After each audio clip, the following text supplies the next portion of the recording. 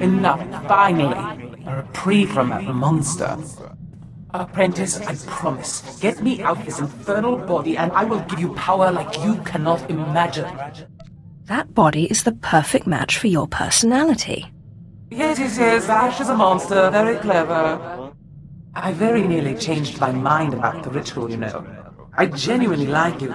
But it was that or death, and I don't like anyone that much. Then you'll understand why I didn't go without a fight.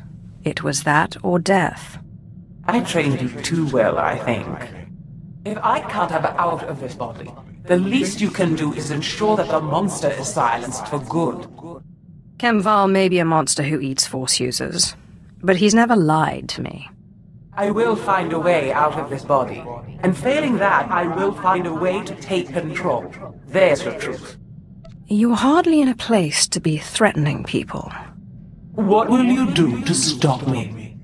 Remember, kill me, and you kill your precious Kem, too.